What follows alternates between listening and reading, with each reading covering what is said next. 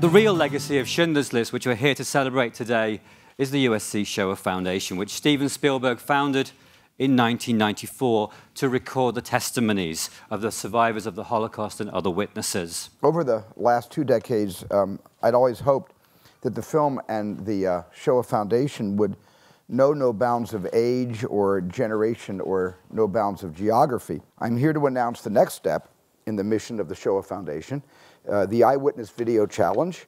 Students will listen to testimonies from eyewitness.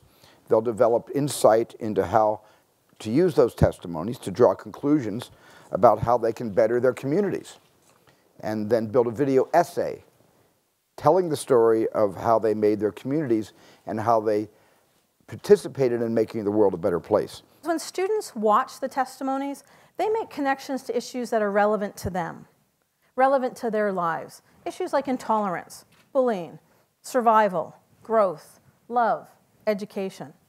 We are building activities that leverage those connections that students have made into sustainable learning.